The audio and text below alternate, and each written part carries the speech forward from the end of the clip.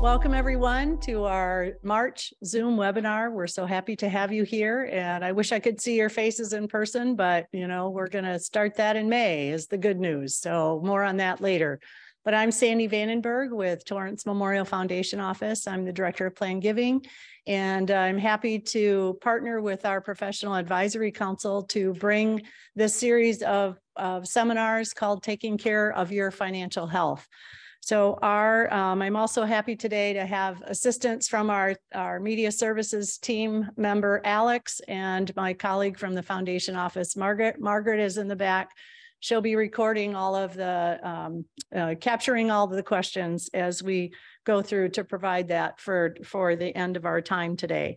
So we're coming to you from the West Tower auditorium here on the Torrance Memorial Campus. I just have our presenters in the room, so we're talking to the camera, but we know you're out there and we're happy to have you be a part of this. So our Professional Advisory Council is a volunteer group of estate planning professionals that include attorneys, CPAs, financial planners, professional fiduciaries, life care managers, those who are involved with helping people plan for the future and getting their estate plans in place. And this group supports Torrance Memorial with a financial gift, and they also give of their time and expertise to help educate the community for charitable and tax estate planning. And we really appreciate that. So I provided an email to you yesterday. I emailed everybody who had registered in advance and included the handout, which reflects the PowerPoint being used today. So you should have all received that. It is available on the event website also, and will be available when we post the recording. So you'll have opportunities to get that. We are going to hold all the questions until the end. If you can submit them in the chat, it's in the middle at the bottom of your screen. If you click on that, a window will open on the side and you can enter your questions there. If you would prefer to call it in, you can call 310-784-4843. 310-784-4843, and Margaret will take your call and capture your question that way. And like I said, we will be posting the recording of the webinar on our website, and I will email everyone who I have on our registration list with the link for that when it's available. So you will be seeing on your screen our PowerPoint, and the speaker's face will be a small down in the corner of that, so you'll be able to follow along with all of the information today. So I always like to give a little bit of a highlight. I mentioned this last time we met in January. We are in the process of an emergency department expansion campaign at the foundation, through the foundation office, helping to support the plans for the hospital.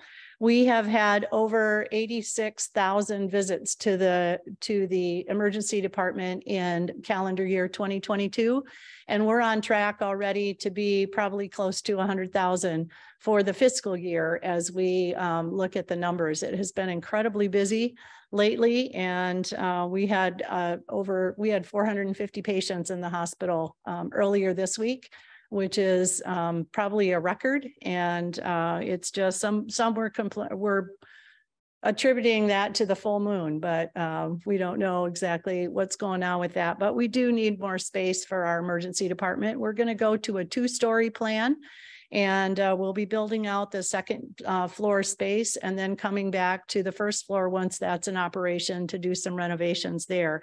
This is a $40 million project over 7 years. It will give us a 76% increase in our treatment spaces to, we'll have over 80, and you'll see on the slide here, new elevators, special behavioral health rooms, noise reduction enhancements. A lot of great features will be brought into the ED once we are able to get this accomplished. And the foundation team has committed to raising $25 million to help support the cost of this project. So we are so thankful for the generosity of our community who have come through in the past. And I think so many really do understand the importance of this, and we are close to already having raised $5 million toward that campaign. So there are folks who are really understanding the importance of this. So we have other lectures provided. We often get a question about Medicare 101 and the questions, and there is that class offered through our Torrance Memorial IPA. The next one is on March 22. It's also via Zoom right now. That's a Wednesday night at 6:30. You can find that by going to the Torrance Memorial IPA.org website and look at their classes, and you'll find where you can get the details on that. And next week, our Miracle of Living lecture series, which is all about various health issues, will be on long COVID and the long-term effects of COVID-19. There are people who are struggling with that. And so we asked our doctors to come in and kind of help people understand what's going on with that. So I mentioned I'm the director of Plan Giving, and Plan Giving is the future planning for people who, with their estates, they can plan to do something to help benefit Torrance Memorial. So this is a list of some of the basic ones. Bequests are always the most common, and but there are other income producing gifts that can be done, like the gift annuities and the charitable remainder trust. And I'm happy to talk to anybody who has questions about that, about any of those things. So it is, don't hesitate to reach out to me. And I wanted to talk a little bit more specifically today about the charitable gift annuity. This is an opportunity for you to set up the gift annuity through Torrance Memorial. You'll get income for the rest of your life. And then after you're gone, whatever's left in that account will come to Torrance Memorial. And some of the benefits of that, you get an immediate tax deduction, charitable tax deduction in the year you set it up. And then as you receive the income, part of it is tax-free. And you can see that on this chart here, that if you are 75 years old and you want to set it up with $20,000, you'll get a 6.6% annuity rate. So that's the amount of, so that would give you an annual income of about $1,320. The immediate charitable deduction is just over $9,000, and of that $1,320, $863 would be tax-free for about just over 12 years. So I put the different ages there so you could kind of see that the annuity rate is based on life expectancy tables, and something that's provided by the powers that be on that. And so that is just something to consider. You know, the CD rates have come up a little bit than they used to be in the past, but this is a great way to give yourself some income and also do something good with for Torrance Memorial. I also wanted to briefly mention that with the Secure Act this year, they included an opportunity for you to take $50,000 of that. You know, there's a qualified charitable distribution that allows you to give up to $100,000. You can take $50,000 of that now and set up a gift annuity. So you would be getting that annual income from it. There are some restrictions that you don't get the charitable deduction, and it's all ordinary income as you get it, but it is an opportunity for you to use some of that qualified charitable distribution. It counts as your required minimum distribution, and you don't have to add it to your annual income on your tax return. So call me if you have questions about that. I'd be happy to. I don't want to get into it too much right now, but I'm happy to talk to you about that. So we have a great website that's available with a lot of plan giving information on it. My phone number is listed here, and my email address, so feel free to reach out if you have any questions. We have this on that website is a great planning kit you can download. It gives you a place to bring all of your assets together in one place. You can list your family members and your animals and anything that's involved with your estate, and it's a great organizational tool. And of course, we are a nonprofit hospital, so I do also like to mention that, we really do depend a lot on the charitable support of our community. So this slide provides some ways for you to give to support the hospital now. And I did also want to mention that if you do include Torrance Memorial in your estate plan, we do have a Heritage Society. We would love to welcome you to that if you let me know that you've included us. And we have an annual lunch as a thank you and appreciation time for those who are part of our Heritage Society. So now let's move on to what you're really here to hear about today. And I want to acknowledge the co-chairs of our Professional Advisory Council. Larry Takahashi is a certified financial planner, and he shares that role with Karen Pryor, who's with us today. Karen is a certified reverse mortgage professional here in Torrance, and she's with Mutual of Omaha Reverse Mortgage Division, and she is going to come and introduce our presenters.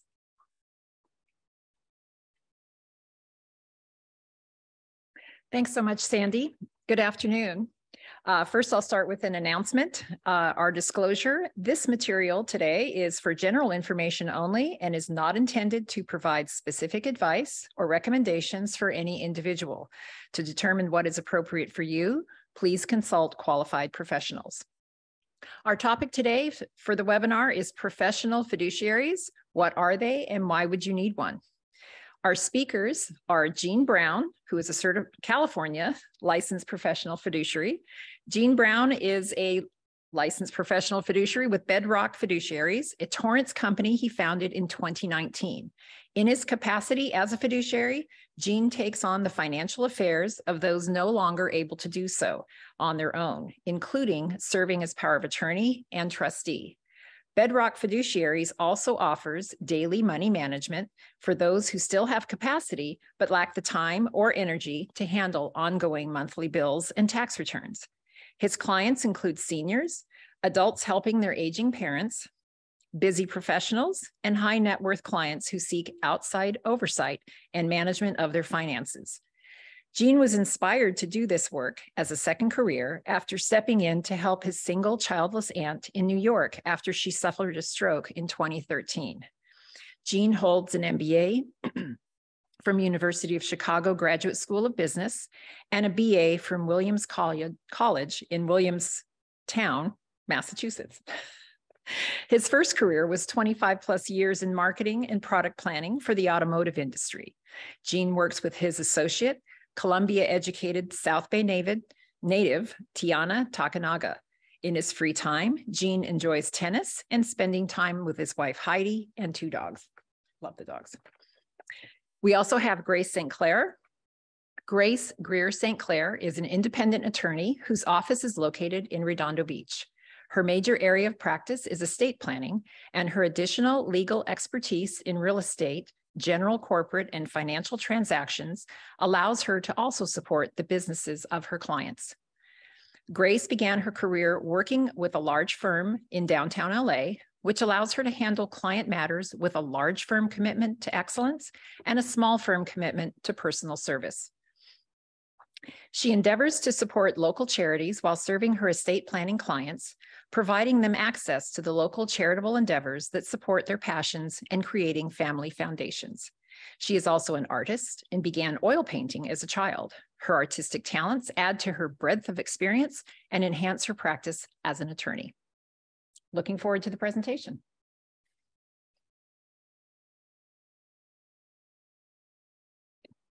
Thank you, Karen. So welcome on this lovely rainy Friday, as if we are having enough of that, but it is nice. So today our agenda is going to be, we're going to talk about the important things that are missing from your estate plan, probably missing, what fiduciaries do, how to choose a fiduciary, and can you really afford them? I think that the sorry about that. Okay, here's our agenda.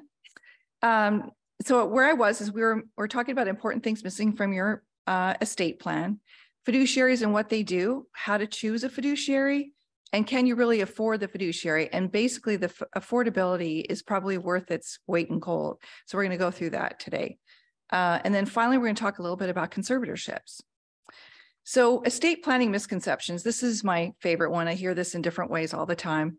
If I create an estate plan, I will die. It's usually said in a joke, but it's pretty much procrastination. Most people are fearful of things they don't know about, but just like when you buy a house, it's a long process that you have to go through. But when you get into that house, you are so happy That's what estate plans do too. They usually relieve unknown stress that you're feeling and then things that you might not know about. So that's why we want you to do an estate plan. It provides direction for your family members, and some planning opportunities can be lost if you procrastinate. How about my spouse will never replace me or remarry? And we all think that too. I know I am totally irreplaceable in my family. And of course, we want to protect our families and find peace and loving relationships as they go on. One of my friends lost her husband a couple of years ago, and they had a deal where she wasn't going to date for a year. And it was actually very sweet. She did wait that year. So, but more importantly is, what are you going to do with your assets and your plans after your spouse dies? So you want to make sure that you have that in place. We want to maybe control some new relationships that come forward, and also blended families. That's now a blended family. And we want to protect the children of the blended family as well on both sides. Unfortunately, and even with the passing of a doctor in our community, sometimes the spouse does protect their children over their stepchildren. It's something that just kind of happens. So if you have a blended family, there's plenty of issues, and it'd be better to plan them in advance instead of having them happen later on. Planning for family recreational property. This is often something that no one thinks about. So this actually happened to family in my office, and the two siblings are still feuding over that family property. So who's going to pay the insurance? Who's going to pay the mortgage? Who's going to pay the taxes? And when can you go? And you don't want to show up when someone else is there if you were planning on a nice vacation of your own. So it's really important to plan that in advance. So, you know, if everyone wants to go there on Christmas, it better be a large place or something else, like who goes the first day or the second day. So it's much better to keep family harmony by planning that in advance. Planning for digital assets is becoming more and more important. It's crazy how many of these assets we have now. The terms of services agreements which govern those properties are written by 20-year-olds who are more worried about current privacy than anything that happens in your lifetime as you get older. They just don't deal with it, and the courts are so far behind it. We still have a case against Yahoo, which was started in 2008, and it's probably still going on because obviously nothing has changed. So those are really important. We have a digital assets account in our office, and it's very important to protect those assets, because if your computer and your phone hold most of your property in a paper form, you won't be able to just look at what's coming in the mail anymore. It's going to be on your phone. So that's very important. I actually had a tragedy in my office. Luckily, she had the digital assets account. So when the ne'er-do-well brother from Indianapolis, who had an embezzlement background, came out, he couldn't get the computer and the phone. So what about this one? My kids can handle large sums of money. Isn't that true? AARP actually did a study on this, and it takes only 18 months for an inheritance to be lost by tragic spending. I actually think it's much shorter than that, but you can already see that right now with someone who won the Powerball recently. He went out and bought a $25 million home in Hollywood Hills. I mean, it'd be nice to live there, but he's got to make sure that that money is going to stay there. So creditor protection is also possible if you keep the assets in the trust, and you can also discourage success of your children by giving them a lot of money too soon. I've seen it both ways. There are children that are very capable of handling those, but there are plenty that spend and go to bottle service in Vegas and take all their friends instead of going to a nice hotel in Palm Springs, which would be just as good. Leaving your wishes unwritten. I hardly need to talk about this, but remember the last time you played that telephone game? I'm aging myself right now, but 5 people sitting in a row, the first person says or gets a phrase, and by the time it gets to the 5th person, it's completely opposite of what they intended. That's why you want to put your writing together. Assets can be in different title designations also than differing from your estate plan. A lot of people don't realize they have to transfer all of those assets correctly. They might buy new things afterwards and don't have them in the estate plan. So the title to the asset and the estate plan, if they're different, does require certain things. We have some protections in the law, but it's much better to figure out how those titles are listed. I have a case right now in my office, a very sad story. A gentleman and the wife were married for 42 years, had previous marriages, both had separate property trusts. Dad was feeling like helpful to his wife, and he said, I'm going to put her on this account. Are you okay with that, to all of his kids? And unfortunately, the estate plan he had planned for that already. So without seeing an attorney or anything, he went ahead and put the grandfather's inheritance money into that, into her name. So now it's not in the B trust as it was intended. It was a substantial sum of money for these kids. So now they have to fight to get it back. These are things that don't have to happen. And that's why we like to plan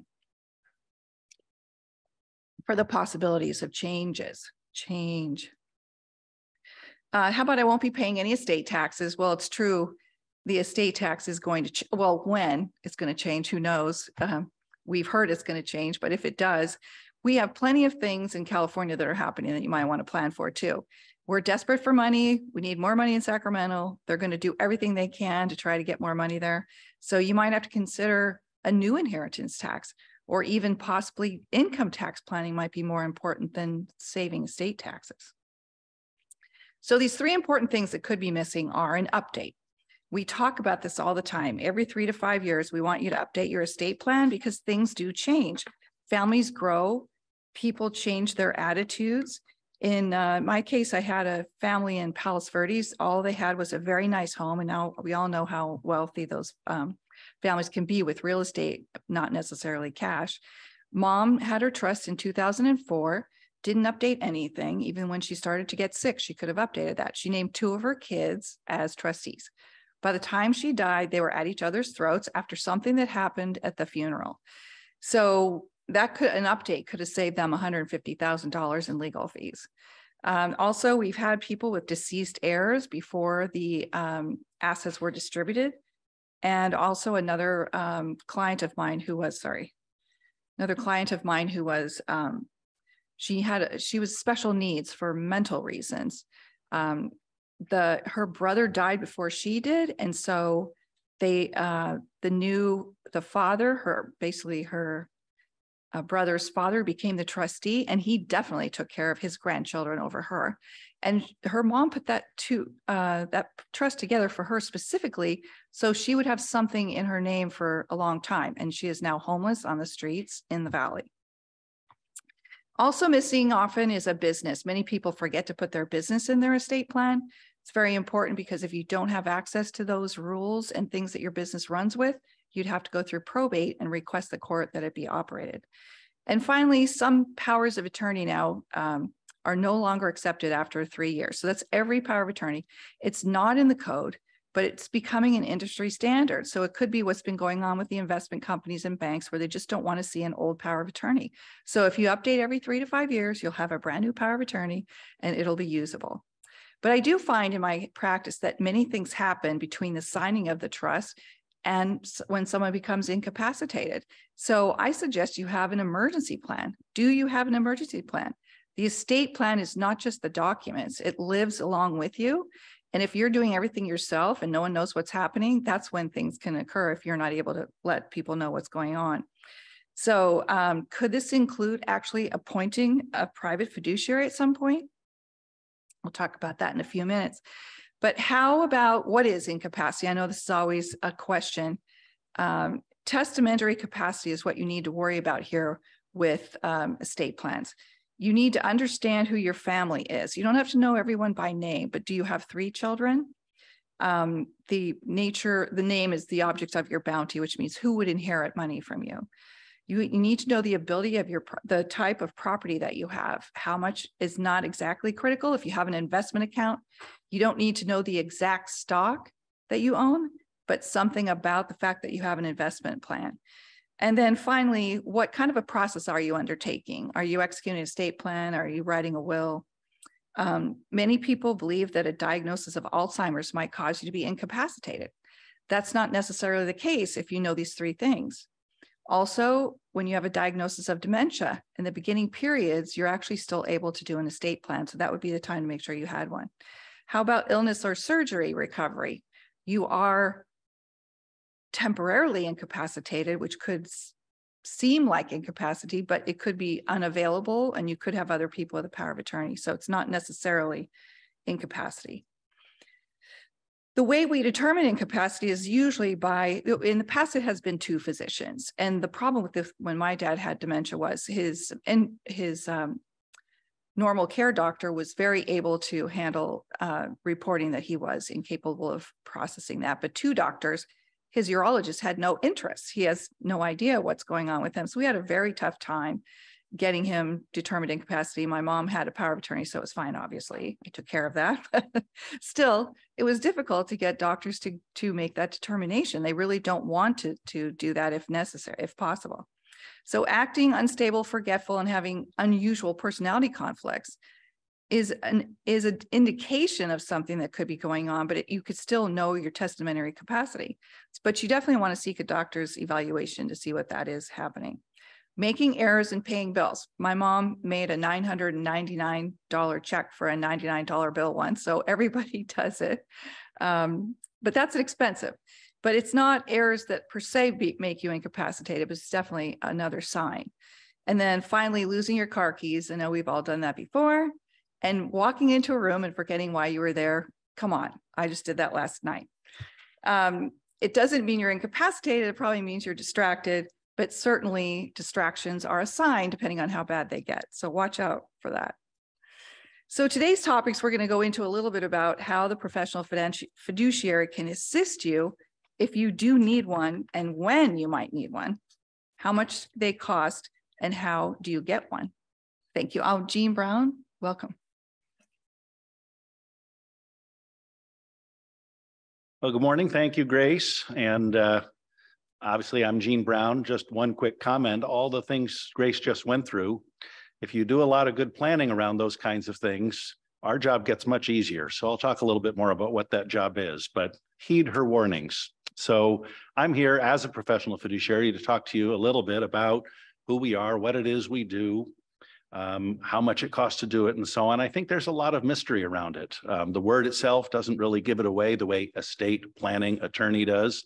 It's kind of self-descriptive. You hear fiduciary, you immediately think of nothing in particular, probably. So I'll talk about what a fiduciary's mission is, as well as the definition of it, what kinds of problems we solve. We don't solve all of them, but we work with others who do. What kinds of clients we typically serve.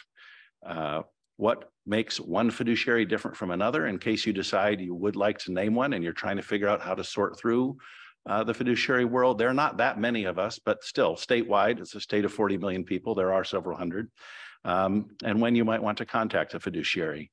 So let's start with what a fiduciary is. And this is just Merriam-Webster's version of what a fiduciary is. And it talks a lot about confidence and trust, a relationship where something is held or founded in trust or confidence, or on the noun, one who holds a fiduciary relation. And you'll see they reference like a bank relationship. Obviously, if you have a bank account, they have a type of fiduciary responsibility to you. They owe you statements, they may owe you interest. You have rights and responsibilities that they have to look out for.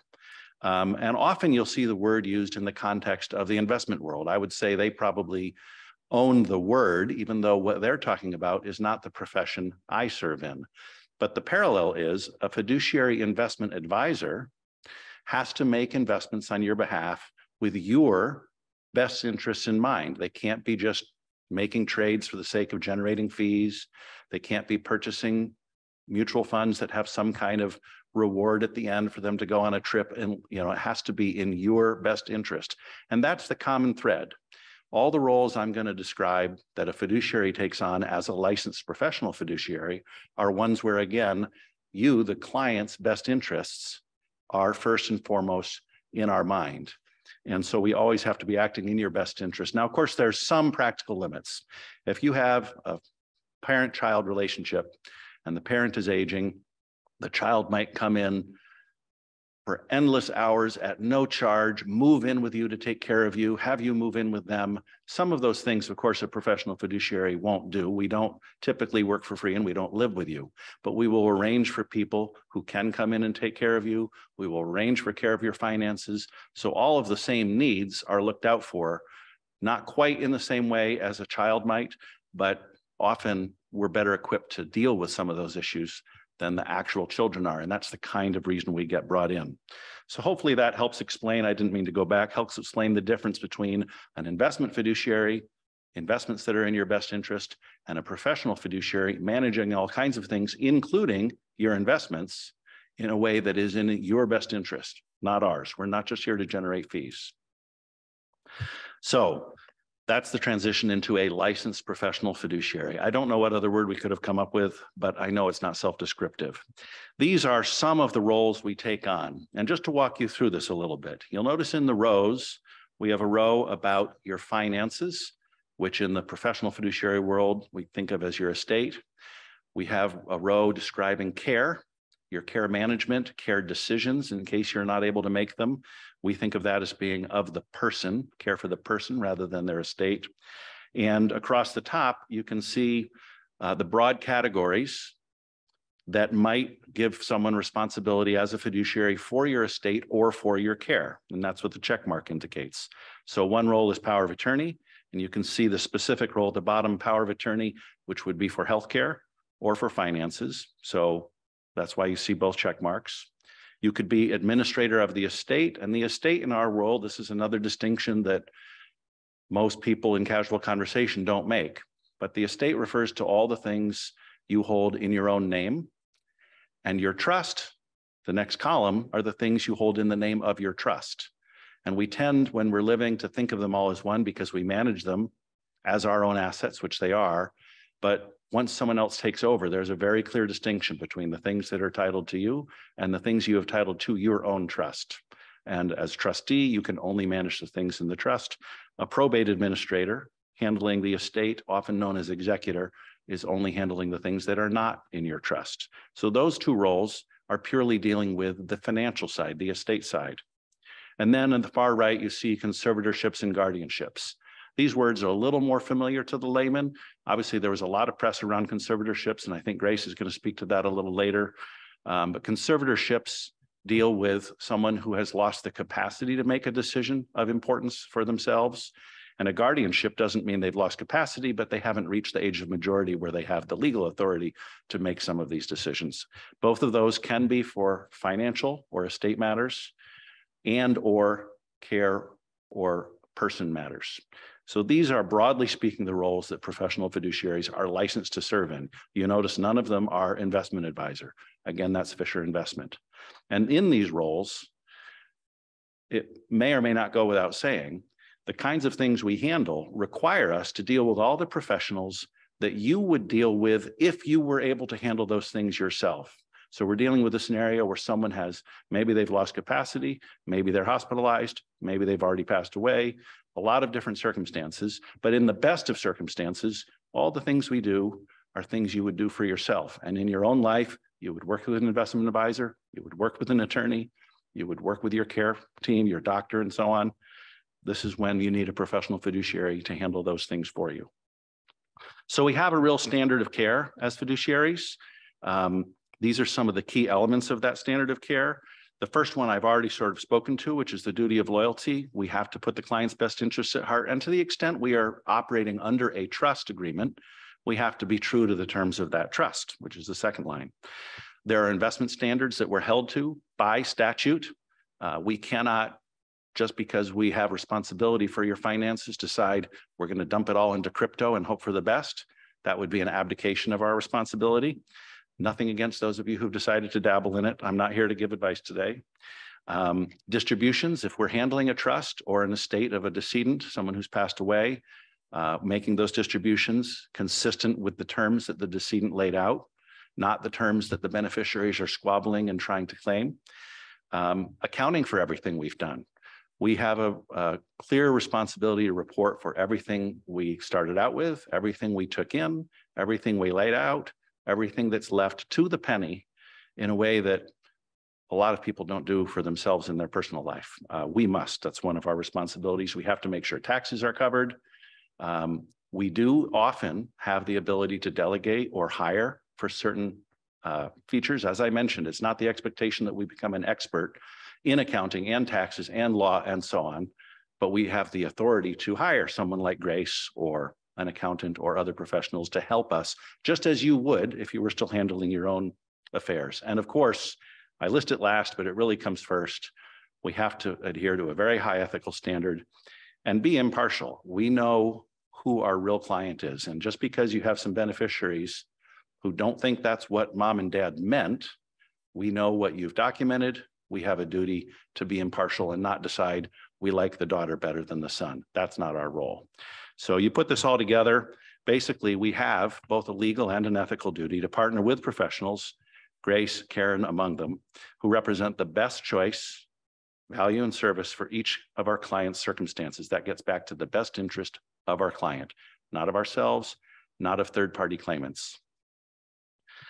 So you could sort of summarize that, or at least I would, by saying our mission is to provide a degree of confidence and peace of mind to the settlers, the people who set up a trust, beneficiaries who want to know that the trust is being executed properly, and others while living. I don't want to just speak to an after-death role. There's often a during life role who find that they need to rely on a professional to manage their affairs and carry out their wishes in a way that is trustworthy, that is thorough, that is thoughtful. So you might ask, and of course, Grace already described some crazy situations about problems you might be trying to solve, but more generically, why do we even exist? You know, what problem are we trying to solve? Most of us think we'll handle all of the things in our life until we die, and then there'll be a process we may not have given much thought to, or we think a son or daughter is going to step in and handle it. My first case that Karen mentioned in my intro was an aunt who had a stroke. I can assure you, until the stroke, she was absolutely certain she was going to take care of everything till the day she died. Well, I'm happy to say she had 7.5 more fairly happy years, but I was handling virtually everything at that point. So what are the problems we're trying to solve? Well, there are a lot of them that are societal. This is a chart. It's a little bit out of date, but the point holds about what's happening to our population at large. Seniors very soon, meaning over 65 or 65 and above, will outnumber children. That trend is only going to continue. And of course, the traditional pattern, if you go back through human history, is the children taking care of the parents when they start to become frail. Well, when the numbers get too far out of whack, that gets harder and harder to achieve. So this is a growing problem. Also, the old saying that blood is thicker than water is just not always true. It is sometimes. Hopefully you all have relationships where it is. But, you know, we had 2 brothers whose father in his 80s, when the brothers were about my current age, knew that they had never really gotten along. They didn't outgrow some of the things that they had as kids, the sibling rivalries and so on. And his decision was to ask his estate planner to require that they work it out. He figured that this was just a thing of the past, the fighting over you're on my side of the back seat. And so he made an estate plan that called for them to serve jointly as power of attorney and jointly as trustee. And then he developed dementia and needed care. And while he was living, this 55-year-old conflict surfaced, and it turns out one of the brothers would not even acknowledge the existence of the other brother. And that's why I had to be brought in. Now, the good news is we were able to get things straightened out, but had the father had the presence of mind to recognize that this problem was not solved just because his kids were at an age where he'd like to believe it was, we wouldn't have had that problem to solve. Does this thing go back again on me? Sorry. So blood, definitely not always thicker than water. You've heard of situations where parents and children are estranged. Our modern political environment is not helping. Hopefully you don't know any personal stories of that driving wedges, but you've read them. And again, sibling rivalry doesn't go away. And people think they know their parents' wishes, but if they don't put a plan together with someone like Grace to really articulate it and ideally explain it firsthand to their fiduciary, the fact is often the kids don't. Another problem that leads to the need for fiduciaries in today's world is just the incredible amount of overscheduling, multitasking, juggling that goes on. It's been, of course, exacerbated 1,000-fold by the internet and smartphones and social media and all these things. But our kids take more time than ever. Gone are the days where your 7-year-olds just go running in the streets playing. Doubly true with the remote learning that so many had to go through recently, a big time commitment for the parents. More and more adults are finding that they're the caregivers for their aging parents. I talked about the demographics just a minute ago. That's likely to get worse before it gets better. And work itself for these adults caring for their aging parents is much more of a 24/7 obligation than it ever was. And often they have their kids to raise at the same time they're trying to care for mom and dad. So sometimes you have a perfectly capable, competent, willing adult child who simply can't take on the amount of responsibility that's needed. Another thing that's contributing to the challenge is financial literacy. I won't dwell on this too much, but you can see the trend line. Of course, you expect older generations to have a little more experience in literacy than younger, but we have a gap generally on financial literacy in America, and it seems to be worsening rather than improving. So I won't get on my soapbox about our education system and all the things we ought to know when we get out of high school that we don't. But obviously, if you have a generation of adults who don't really know how to navigate their own finances, it's another reason why a fiduciary could be needed. So what it boils down to is that our customers come in all shapes and sizes, people who can't help themselves for whatever reason, be they seniors or their adult children, trust beneficiaries, whether they're minors or otherwise, those in transition, by which I refer to people, maybe you've gone through a divorce, maybe you've lost a spouse, maybe you've lost a job. It's a lot of different kinds of transitions that can not necessarily lead to incapacity, but can still put you back on your heels to the point where you just need someone to help with these things. Busy professionals, as I mentioned, which can involve the care for the aging parents, and high net worth people, which are kind of a subset of busy professionals. Often that's why they're busy, is because they're busy on the things that made them high net worth. Sometimes they just don't want to deal with these things. Obviously, finances in particular are not everyone's cup of tea.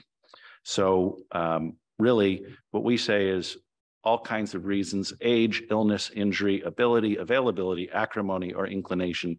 Any of these can lead to the need for a professional fiduciary. Some of them can lead to the need for a daily money manager, which I will talk about now. So daily money management is an ancillary service that some fiduciaries offer. And there's also an American Association of Daily Money Managers, which is a group that does only daily money management. This is distinct from licensed fiduciaries. So the people who are only a daily money manager aren't licensed to be your power of attorney or your trustee, but they can still help you with your bills. A fiduciary could be a daily money manager under a power of attorney to help you with all these things as well. And this is where someone has decision-making capacity, and but for a level of energy and time, could still do everything themselves. They don't need a legal representative. All the licensed roles I mentioned are legally defined roles where you have legal authority over affairs. Daily money management does not have to be, it can be. But I wanted you to be aware that daily money managers are out there to help with all the things you might expect. That title's a little more self-descriptive than fiduciary. So whether it be banking, bill paying, other daily financial tasks, simply organizing your finances. I know my mother, since my father passed, her financial organization is a pile of everything. And it doesn't mean she lost anything, but it's not what we call organization. I know in our world, it usually means digital organization, but it can mean helping people with paper copies. Insurance, whether that means making sure policies are enforced, making sure the premiums are paid, or even following up on a claim, particularly health insurance claims, to make sure things have gone through your insurance companies properly, Medicare, Medicare Advantage plans, what have you. Estate administration, this more broadly includes physical assets, whether it's making sure the car got registered or the property taxes got paid. Fraud protection, prevention. I'll elaborate a little bit more on this. So fraud is an increasingly big issue. I don't know how many of you already have credit alerts on your files, but I always recommend that. And it's likely to get worse before it gets better. You've probably seen all the buzz in the news lately about artificial intelligence. Maybe some of you have heard of ChatGPT. It's just one of the tools. For years, we've been getting scam phone calls, scam emails, stuff in the mail that's a scam. And what's happening with this latest generation of technology is those scams are going to look more and more and more authentic. A lot of times today, you get a scam email, it's a giveaway because the English is so broken. You know it's not from Bank of America. You know it's from someone who barely speaks English. That won't be true if that is generated by artificial intelligence. So it's a moving target. And I think all fiduciaries and daily money managers are going to have to keep pretty busy keeping pace with it. But I think in general, most would probably agree seniors are the most vulnerable target. And we're here to help make sure they don't get scammed in that way. It also speaks to that whole digital side of things, what Grace was talking about. Having a digital estate plan as part of your overall estate plan is so critical, not just because so much of what you have lives only in email these days, which can be a real problem. Traditionally, fiduciaries, if they came in when someone had lost capacity or died, they'd find out what was up to date by checking the mail. And now a lot of stuff just never comes in the mail. But also passwords and the fraud prevention that I just mentioned, all the other digital aspects of your life. And then communication and support. There's usually a family member who needs to be kept informed. They may even be the one that brought you in, maybe the ones that brought the parents to an attorney like Grace to try and get something in place. A lot of times the daily money manager or fiduciary has to coordinate a lot of that communication to make sure all the appropriate parties are up to date. So, oh, did I? Okay. So if you wrap it all together on the financial side, you can think of it as a financial circle of life, everything from password management to insurance coverages, your bills and banking, dues and subscriptions, data security, budgets, reporting, tax organizing, estate maintenance, daily living expenses, credit monitoring, serving as representative payee for Social Security, automatic payments, and more. And the point there is not to overwhelm you with a lot of words. It's to point out that we often have more balls in the air in our financial life than we realize until we stop and think about it. And that's one of the reasons why someone who is slipping or going through a time of turmoil might need a fiduciary. Now, I haven't talked as much about healthcare, so I don't want to leave that out. You remember from the early slide, I had a whole row for care. There are some roles, not all, that can include healthcare, in particular, healthcare power of attorney or conservator of the person or guardian of the person. And a fiduciary can help with these as well. And we typically, as fiduciaries, work with, just as on the financial side, we would work with an investment professional and an accountant. On the care side, we would work with licensed care managers, caregivers that can come to your home through care agencies or assisted living facilities that can provide care on site, or therapists, really whatever type of care is needed. We work with those teams and try and make sure you're getting high quality care from properly licensed people at a cost you can afford. So healthcare is absolutely in the scope as well. The goal, of course, being that you know you're getting licensed and professional and insured care. It can reduce family drama because you've made your wishes clear and you've made it clear who is to help enforce them. Instead of having no plan in place, not having worked with someone like Grace, then you have a stroke like my aunt, and no one knows who's in charge. That can be quite chaotic. And often children disagree about what their parent would want once their parent is no longer able to say.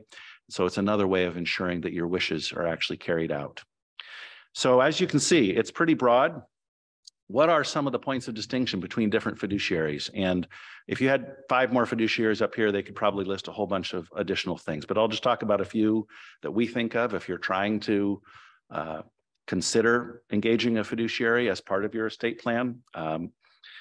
I mentioned already some of the digital threats, so I would encourage you to make sure that it's someone who's taking data security very seriously. Time is money is another way of getting back to the best interests. A lot of fiduciaries, myself included, bill most of our time hourly, and that time is paid for by you, the client.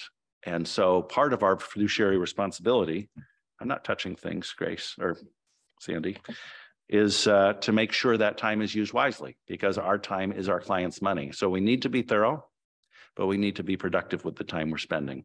And overarching it all, of course, I've talked a lot about financial things and technology things, but it is ultimately a people business. We are stepping in for a person on very private matters that they would normally handle for themselves if they could.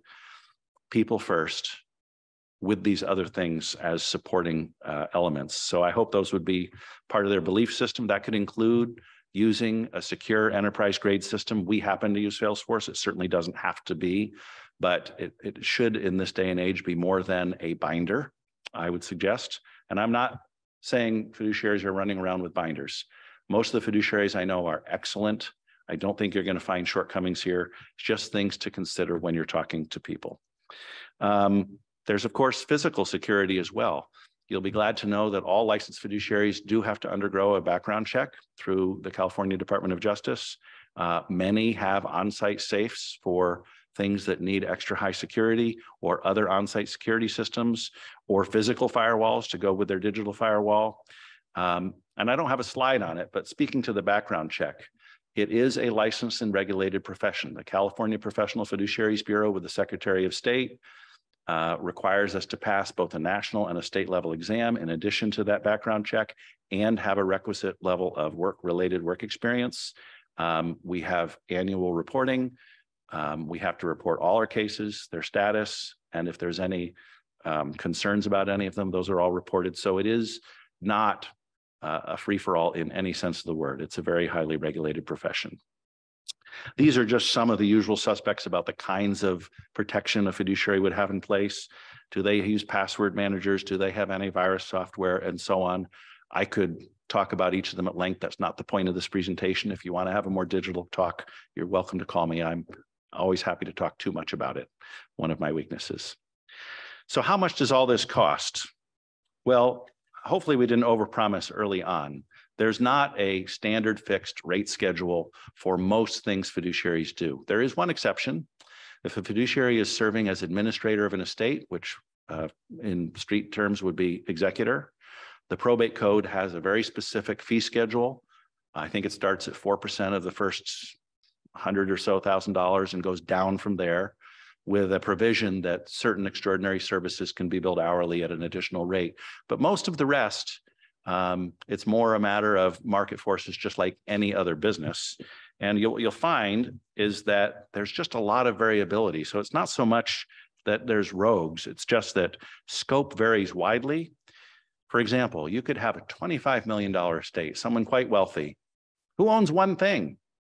It's a lot of money, but it's very simple to manage. You could have someone with a $200,000 estate with 50 securities, a 5% interest in 3 different apartment buildings, 5 cars.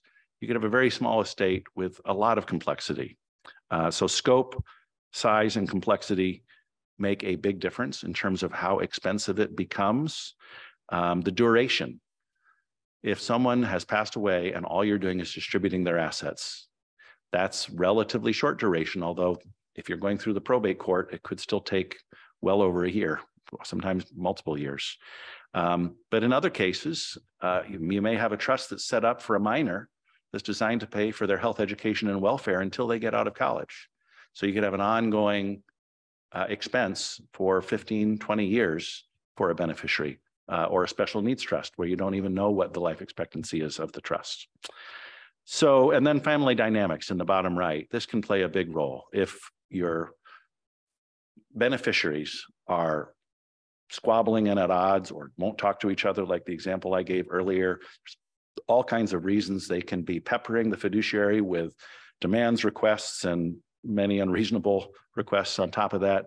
Regularly, the time commitment can go way up particularly when you haven't done as good a job working with someone like Grace up front to really make sure things are clear. It's unfortunate how many times a family that seems to get along very well develops a completely new dynamic when suddenly there's some money at play. So just don't take it for granted. So in terms of how fiduciaries structure their fees, that's varied as well. Some are heavily percentage-based, more dealing typically from what I've seen, and I don't have a survey of all how fiduciaries charge, but I think it's more common when they're dealing with larger trusts and estates. Some are strictly hourly, and many are hybrid, where there will be a percentage similar to the probate code requirement for an executor or probate administrator, where there's a percentage on the base of assets, and then some hourly charges for particularly complex activities like selling an apartment building. Which is just above and beyond versus selling a house of the same value. So I wish I could be more specific. I'd love to hand you rate sheets for all the fiduciaries. It's not quite that way, but I hope you get the idea of why that is and why it actually does make sense. And hopefully the best way you can control your long-term costs for a fiduciary is by having a very well-articulated estate plan. And it will save you money in the longer term. If you look at the cost of having a clear plan up front that's clear to everyone, including someone reading your estate plan, because you could name a professional fiduciary, we get sick and die too. So you want to make sure if there's a successor, they can follow what you've documented and that you've clearly, and you can identify more than one successor in your plan, by the way. You were told at the beginning of my associate, Tiana Takanaga, she's 25 years younger than I am, and we consider her the likely successor on all the cases that I handle. But you can name successors right in your plan. If you get that all clear up front, you'll spend some money with an attorney. You might spend a little money up front with a fiduciary, but the cost later of having an unclear plan, warring beneficiaries, lack of clarity about who's in charge, an organizational backlog, because you have filing like my mother's, it will cost a lot more. So I know some people will say, well, once I'm gone, I don't care what it costs, but you might not be gone. My aunt, again, 8 years almost following her stroke, led a very happy life. So with that, consider a professional fiduciary. In these situations, I won't read them to you. I don't like reading slides, but the bottom line is when you need someone reliable, someone ethical, someone neutral, not vested in things the way a family member might be, our first responsibility is your trust. Have that clear estate plan in place. And with that, I'm going to turn it back over to the estate planner of the day, Grace St. Clair.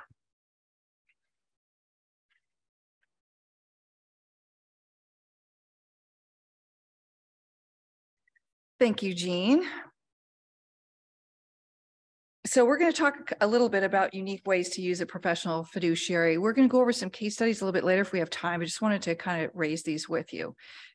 Respite care, early connections, special needs children. For sure, when you have a special needs child that has an aging caregiver, you're going to have to think about a professional fiduciary or who's going to take over if something happens to you. So that's a perfect situation to hire someone like Jean.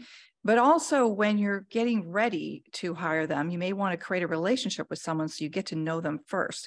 So that's why I was thinking of vacations of family watching family. So when your son, if he's doing all the work for you and handling everything for you, he gets this call from friends and he's getting a little bit tired. He wants to go to this 40-year-old birthday party that his friends are having in New Jersey. What's he going to do? You know, he's going to have to think about something, a respite care, and it's possible to talk to a fiduciary to figure out maybe they should step in now. Maybe he's tired of doing this. Maybe it's better for the family to have a caregiver, a fiduciary for the trustee or the person who's involved in the trust. I'm sorry. Out-of-state family members. Many times we have children that are all out of state. And like Jean said, they're very busy. And if one of a persons can't move back to California to take care of mom, that might be a great place to have the fiduciary handle all the assets and all the ins and outs. There's a lot that goes on between incapacity, like I said before, that you need help with, and a professional fiduciary would be your guide there. So just a little bit about those different possibilities. So we're going to skip the case studies for now and see if we have more time. So conservatorships. This is another issue that is also changing right now, but also confusing for many people. So when we have a conservatorship possibility, it's a court-ordered process that takes on. There is an investigation of both the conservatee, the person being conserved, and the conservator, the person who's going to take over. These investigations occur shortly after the paperwork is filed, and the idea is to make sure that it's a good fit. At that time, we'll find out if it's a contested or a non-contested conservatorship. Every conservatorship I've worked on, except for one, was always non-contested when I tried to hand it off to the courts, and became contested when I mentioned this situation to a friend of mine who I was trying to refer them to. So what happens is when you have that temporary conservatorship paperwork filed, the investigator goes out to talk to the conservatee. And if the conservatee says in any way that they don't want the conservatorship, now you have a contested conservatorship. So there's court records and accountings for life, because once you get this court process in place, the court oversees it. So that's the benefit of it, that the court is actually in charge.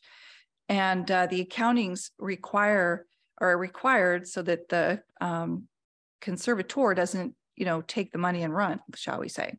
All of your expenditures must be approved. So one of the things you must do in your paperwork is make sure, for instance, in my case, my client's mother passed away. My client's actually the conservator, and her mother passed away, but she was helping her older sister. but her older sister had some mental issues, so she wasn't able to handle money. So we just needed a conservatorship over the estate, not the person. She could take care of herself for the most part, but as mom died and time went on, we found out there was more needs that she had. So these conservatorships are very fluid and things change all the time. So we had to ask, though, to have her be able to give money to her nieces and nephews for Christmas and birthdays, because otherwise you can't give those gifts. The money is totally for the conservatee.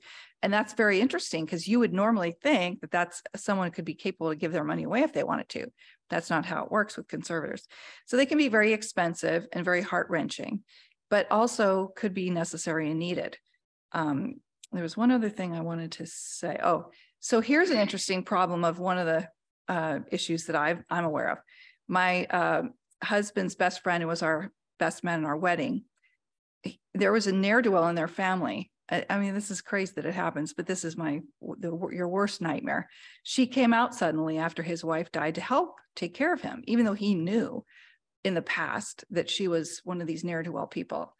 And everyone knew it. She was a family known by the entire family. Everyone knew about it.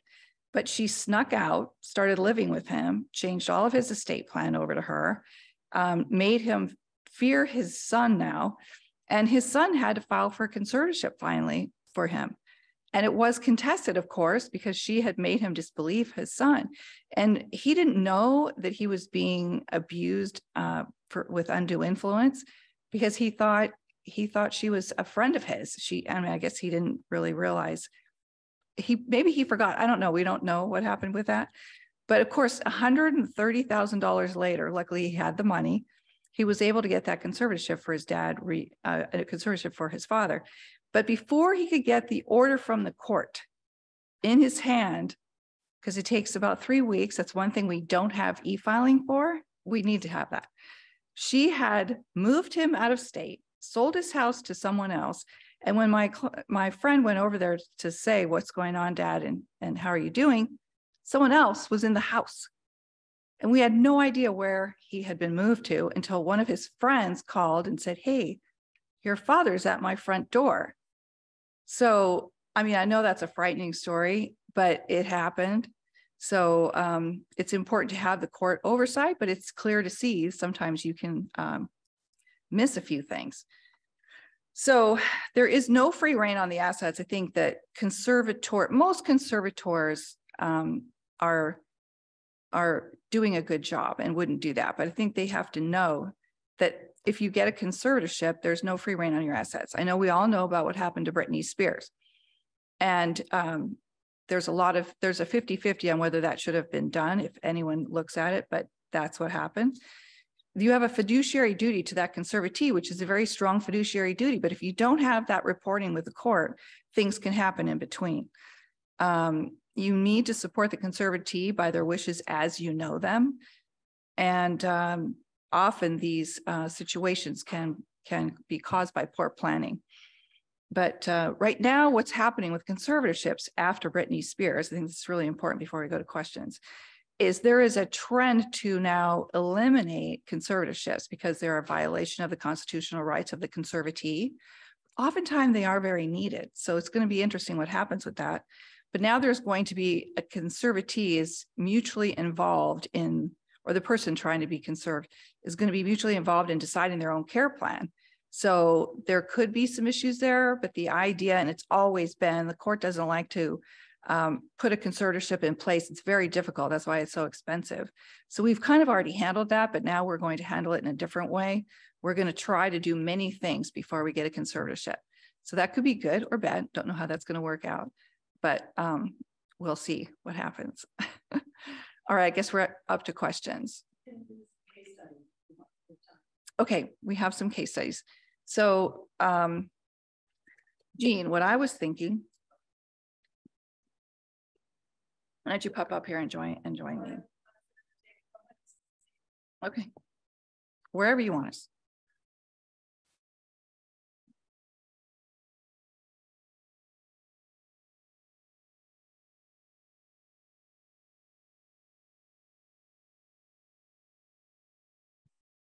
So some of the things that you mentioned actually are there's a gray area in all of them. As attorneys, we see all the gray areas. I see. So when you're saying my cases are crazy or whatever you call them, unusual, they are, but that's what happens. People don't come to a lawyer unless they really need one.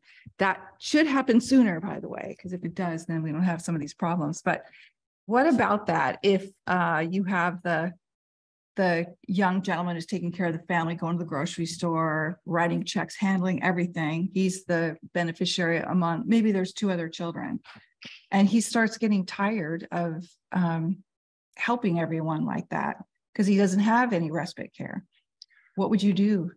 Right. Well, and as you just alluded to a moment ago, obviously, the more clearly you've made your plans up front, recognizing that you have to plan for the unexpected, the less problems like this will arise. So in this case, you know, obviously, we don't know yet. Maybe you will fill in some hypothetical details. But for example, what level of capacity and what level of limitation the parents have, how long an absence the son is really looking for. There's always a lot of fact finding at the beginning to figure out the hard points of the case so that you can know how you're actually going to tackle it. If he just wants to go away for a week and he's signing up for continuing care after that, honestly, probably just a little counseling about paying pills in advance and maybe getting a home care agent to come in and deal with the groceries and the other minor things for a week would do it. You might not need a fiduciary, but the point Grace made earlier is recognizing that a more protracted need is likely to arise at some point in the future. It could at a minimum be a good trigger to get together with an estate planning attorney and lay out a plan, possibly naming a professional fiduciary at that time, or at least stipulating a professional fiduciary. Some estate plans don't name a particular fiduciary, but simply state that their successor must be a licensed fiduciary with an active license. So at a bare minimum, I would think this would be a good opportunity to get the parents engaged with better planning that they obviously haven't already done. Now, if the son says, no, I want to go to Aruba for a month, and when I come back, I don't want to deal with this anymore, which could happen if he's having a candid conversation out of sight of his parents' earshot. Then again, the question would be, well, do they have capacity to put together a plan, which if they only need help with groceries and so on, it sounds like they might. And it's a good time to figure out who's going to step in really to take the son's responsibilities over, ideally with agreement of the other children. Now, it may be that one of the other children wants to step up to it, and that gets back to the whole fact finding. You want to talk to the other family members. Who's willing? Are they all on good terms and they all agree? Oh yeah, John wants to give it up, but Mary's willing to take it on? Or is there conflict? Like, oh no, no one else could be trusted with my parents.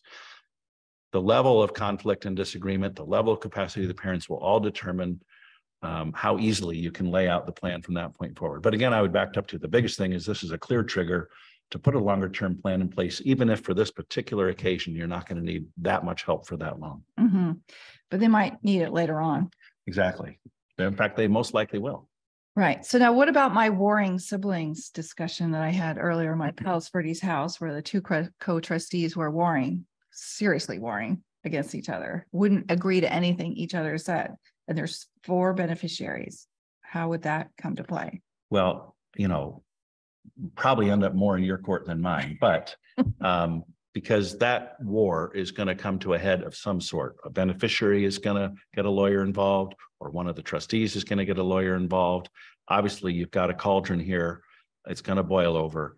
And what might likely happen, I would speculate, once an attorney's involved and maybe some arbitration takes place, it would be reasonable to suggest that perhaps the 2 co-trustees who cannot agree on the time of day be replaced by a single neutral professional fiduciary to take on that role. And I say single only because that's the default. It could be 2 professional fiduciaries serving as co-trustees, but neutral parties with a professional certification who can move past the strife between the 2 trustees and simply adhere to the terms of the trust. Because getting back to my talk about the client's best interest, well, in this case, that client is the decedent, not the the beneficiaries are a client of sorts, but it's the decedent's wishes you're trying to honor. It's the trust that formalizes those, and it's the duty to that trust that the professional neutral would come in and honor, rather than being hung up on whatever these emotional issues are that these 2 warring trustees presumably are hung up on. And the beneficiaries,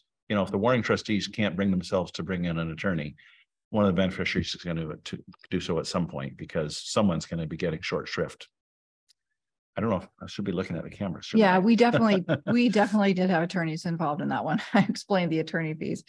Unfortunately, it was just Sounds expensive. it was, and it's too bad, but we couldn't get them to agree on anything. We couldn't even get to mediation. So we hired a professional fiduciary to sell the house. How about my other story with my, other client I mentioned about the separate AB trust now, separate property trust. Now, one of the things I didn't say was mom actually has had she needs to have 2 diagnoses to be considered incapacitated. She has had one doctor say she's got dementia. So let's remind everyone of the facts of the case a little bit and remind me. Well, that was the family where dad had a separate property trust. Mom had a separate property trust. They were married for 42 years. They handled their issues completely separately all during their lifetime until son got involved. His mom has dementia, one doctor, she's got half of the situation handled. One doctor has designated that as a problem for her. Son got involved and took the money and put it in the A side so she could use it. Actually, it's not even in the A sides and it's probably in his bank account. But anyway, how would I think she should have a private fiduciary handling it because we've got the 2 possibly warring family members. There's one on her side. She has 1 son and there's 5 on the other. Well, certainly there's a lot of opportunity there for strife and disagreement. Oh, yeah. And that gets back to one of the points I've made about professional fiduciaries being a neutral who will both adhere to the law. We work with attorneys and follow the terms of the trust. So if you've got something that's gotten messy and you have parties with conflicting interests and some indication that at least one of them is already acting inappropriately, that's an ideal opportunity to bring in a professional fiduciary. They become the sole party with authority. It doesn't mean they have a free-for-all. Again, a professional fiduciary is going to adhere to the law, the terms of the trust, and they're a neutral. So if you ever had a professional who had decided that the son who was absconding with funds was a great guy, that does not matter. So that situation lends itself perfectly to a professional fiduciary. Yeah. Now, what about you acting with mom who has dementia? Or you would have to be somehow appointed as the sole beneficiary or the sole trustee in that case. But would you entertain working with the son or the mom or anyone as co-trustee? Co-trustees? So I can't speak for all fiduciaries. I haven't meant to do that at all today. I can tell you that I myself do not serve as co-trustee with a family member. I will serve as co-trustee with my associate or potentially another professional. In most cases, I'm named solely with a successor named. But there are cases where having 2 people with authority to act independently can be advantageous. Among other things, it means if one of them does take that trip to Aruba we were talking about in the other case, administration doesn't have to stop. But speaking for Bedrock fiduciaries only, we do not act as co with family. All right, let's go to some questions. We've got a Okay. lot of them. Oh, Okay, so the first question is for Jean. What education was required for you to be licensed as a professional fiduciary? sure. Well, I can't quote the code exactly, but it's basically a combination of education and experience. So you could have someone without a higher education who has worked in the senior care industry for the last 15 years, and that would serve as an acceptable alternative to education. In my case, I had a graduate degree. So although I had worked with my aunt, that wasn't professional work. So I didn't need the same years of experience that could be a substitute for the education. Now, I cannot rattle off a list of what professional experience qualifies. I would have to look that up myself. To be candid, I only researched it when I was figuring out whether I qualified. So, and my associate Tiana, who will soon be licensed, same thing. She has a 4-year degree from Columbia. Although she's also now got 2 years of practical work experience with me. So it's a combination of education and experience. You can have more of one, less of the other, but you can't have neither. Okay, the next question is, how do I protect my house title from fraud and scammers? Any good thoughts? That's Besides been title coming up a insurance? lot lately. I know it's on TV quite a bit in commercials. Putting it in a trust is one of the first ways you can protect it.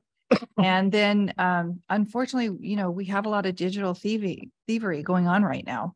So how you can protect it is by watching your credit report, watching your title. All you have to do is probably look your name up on Zillow to see. But that's what I would suggest. Okay. Next question.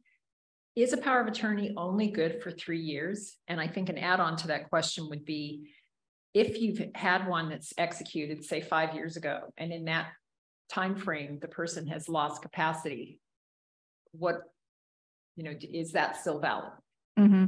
Well, I mean, again, it's not in the code. So what I would do is record that. If you're acting under a power of attorney that's older, I would go ahead and record it with the recorder's office. That would tell everyone in the world that it is a valid document and that you have the power. But yes, unfortunately, with what's been going on lately, they will not look at powers of attorney older than 3 years. Just the way it is right now in the industry. Banks and investment companies don't want to see an old power of attorney. And I don't think that's completely universal, but it is a problem. And correct me if I'm wrong, Grace. The other part of the question was, if they lost capacity since signing the power of attorney, that in itself does not invalidate the power of attorney. In fact, it's one of the reasons to have one, right? Right. But it needs to be a general power, a durable power of attorney. I'm Correct. sorry, not a general power. Once you have a general power, that it does not exceed incapacity. So it needs to be durable. That's what that word means. Okay. We did have a question about contact information. I just wanted to remind the participants that are on the webinar that the contact information is in the handout. So, okay, the next one was, what are the fiduciary fees based on? Well, as I mentioned, there's two different approaches to fees that fiduciaries use. One is percentage-based and one is hourly. So percentage-based would mean, what is the value of the assets in your estate or trust? And it's typically a sliding percentage scale, a higher percentage of the first 100 or 200,000 and a much smaller percent later on. That, in fact, is how bank trust departments that serve as trustee charge as well. It's a sliding scale percentage. Typically, over $1 million, you're dealing with an ongoing percentage of under 1%. Not dissimilar to how some investment advisors charge as well. Hourly is exactly as it describes. Fiduciary hourly rates vary widely. They are almost always less than attorneys. So that at least gets you some relief. And that speaks to my point too about making sure you have someone who can be productive with their hours because their time is billable. I don't have visibility into all other fiduciaries' rates. I have the impression that rates range anywhere from $150 to $400, depending on the level of experience. But that's just a guess. I really don't have a survey of fiduciary fees. But the percentage is a percentage of assets. Next one, also for Gene. Does Gene have a fiduciary partner to handle business if he is not available? Yeah, so she couldn't be here today and you wouldn't have seen her anyway, but the associate of mine, Tiana Takanaga, who we mentioned, the South Bay native and Columbia graduate, is very nearly licensed, and we anticipate she would be my successor on any case that I can't serve for. As I alluded to, she's 25 years younger than I, has already been working with me for 2 years. I expect to be at this for quite some time. I don't think of myself as all that old yet, but when the time comes, whether planned or unplanned, she would be the obvious successor. We've also talked to another highly qualified fiduciary practice in Orange County about being a backup successor should disaster strike, and Tiana and I are in the same car wreck. So we haven't literally formalized that, but I think it's a good question though, rather than speaking too much about my firm, because today is about the practice. When you are vetting a fiduciary, I talked about some of the things you could ask, but that would be another very good question to ask is, what is your succession plan? And I do think it's important that they have at least given some thought to it. Okay, Grace, does protecting digital assets mean making sure you appoint someone to get your phone and computer and passwords if you die or are incapacitated? Yes, that's what the digital account does, and it needs to be a legal account. I have a company that I use. Giving your password to someone else is not legal. I know we all do it, but unfortunately you have to recognize that. And as soon as a two-factor authentication goes in place, they'll shut down the IP address. You won't be able to get at anything. So it's very important that you think about that because we all have email. All of our lives are on email. Our statements come through the email process now. So all of your bank statements, everything that anyone would need to know about you is probably on your computer. So it's very important that you protect those. Okay, Jean, there is a lot of concern here about you getting something happening to you. What if I live longer than the fiduciary? Are you a corporation that takes over or an individual? So this is limited by statute, not by preference. As the law is currently written in California, unless Grace knows of a change that's recent that I haven't yet heard about, a private professional fiduciary can only be named as an individual. Only a bank trust company, which is in the banking industry and really is there are overlaps, but it's fundamentally a different level of service. There's a lot of things a private professional fiduciary will do that a bank trust department will not. And only bank trust departments can be named as a corporation, as a trustee. We are pushing to get that changed. And I think this is why, though, it is so important to have succession be a discussion point and even formalized in your plan when you name a private professional fiduciary. Knowing, first of all, a step in that direction is making sure they have the power to appoint a successor. Naming the successor up front is even better. And if the fiduciary has partners, like Tiana in my case, but there's other practices with multiple fiduciaries that they can name up front, that's the best legal alternative available today. We hope that in the near future, the law will get amended and we'll be able to name our practice rather than ourselves. For the time being, though, just make sure the succession plan is clearly articulated. Yeah, succession plans are so important for any business because of that exact question. Many attorneys need to have the same thing involved, and some do and some don't. So it's definitely a question to ask. But I prefer to name just a private fiduciary of a certain size in the area or something like that, because I don't know if that company will be around. I have contacts, and then I'm allowed to appoint that person for my clients, because I just think it's safer than having a company go out of business or something. But I understand what you're saying. We used to always name corporations because they were the only ones that did this. So when did this come into play that we now have a private fiduciary? I want to say licensing was that 2009? Does that sound about right? It's not that. Yeah, it's not that. It's not that long ago. And many states still don't have licensing, which seems a little crazy. It means that in many parts of the country, someone can take on the roles that I'm licensed to perform without any licensing or oversight. And that opens a big door to exploitation. So really, even though California just sort of caught on to this maybe 15 years ago, it's something that needs to spread nationwide.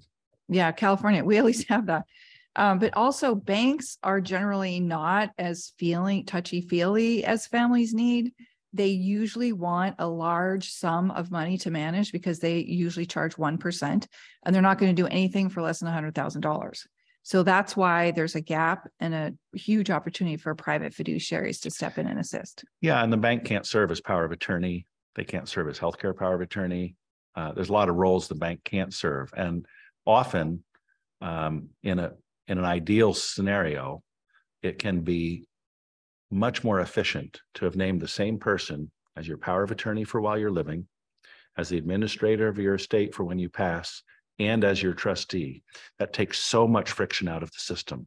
And of those roles, the bank department can only serve in one of them. Okay. So Grace, my late husband and I had an irrevocable trust set up decades ago that really needs to be updated. For example, some of the beneficiaries and executor have passed away. What things can be changed? What can't? Well, the irrevocable trust can be changed by the trustee. And if you're not the trustee, you can amend that or get a court approval of the amendments that need to be done. So yeah, you can still, it means that you can't change the beneficiaries, the terms of structure like that, but you can amend some parts, and that would be important. It would depend on what your trust was for, but I gather that you're the beneficiary, not the trustee. So the trustee could amend that for your benefit. And let me add on to that. How often should a trust be looked at and updated? 3 to 5 years, every 3 to 5 years. Something's happening right now. You know, our lives are getting more and more complicated. If your children are very young, some of your successor trustees might change or move if you don't have family members. If your children are older, they're growing, they're doing all sorts of things, moving, different job changes. So a lot of things are happening now. Our lives just becoming more and more complicated with digital assets too. So I say every 3 to 5 years. And now it's a proven, because in California, very difficult to have some banks take a 3-year-old power of attorney, 3 or more years. And would you agree that in addition to that, if there's a major life event within the scope of your plan, someone gets sick, someone dies, et cetera, should that trigger an additional update? Of course, but it's funny because the clients I was telling you about with Alzheimer's, he's the diagnosis was 2 years ago and just no one did anything. And it's so true. People are stressed, they're trying to care for somebody. It's not something they know about. They heard about it maybe, or have never heard. There's so many people that still don't know about it. So for sure, when there's a change in your health, for sure, you should have it reviewed. Okay, so what would happen to a timeshare when you die and none of your beneficiaries want to take it? That's why we leave the timeshares out of the trust. It's funny. One of my clients had like 4 of those, and it was so difficult to get them transferred. I finally just told her I'm not doing it anymore because it's too much money. And she ended up 2 of those went out of business anyway. So that was great. So if you believe your family wants it, then, you can put it in the trust, but if it's not there, they can just ignore it because it's your debt, not theirs. Okay. These next 2 questions are very similar. So if someone wanted to hire a fiduciary in anticipation of needing one, is there a periodic or annual fee until such time that they need the services? And actually, can a fiduciary be hired but remain not in effect until the person who set up the trust dies? Yeah, so multi-parts there. First of all, not only can a fiduciary be hired, which really means named, before services are needed, the whole point of a good plan is that they should be. Now, in other words, you name a power of attorney, you name a successor trustee while you're still healthy. That's the best time to do it. Now, as far as the costs, this gets back to different fiduciaries have different practices. So if all you want to do is name me as an example, we don't require an upfront fee just to be named, but we have a tool that we share with you. We encourage you to document a lot of your affairs to make sure that when the transition time comes, we're not going to be starting from zero. An alternative and a more common practice with certain fiduciaries is to pay an upfront fee for an initial inventory so that we have the fiduciary in this example has an understanding of what your main assets are, where they're held, where they can find things.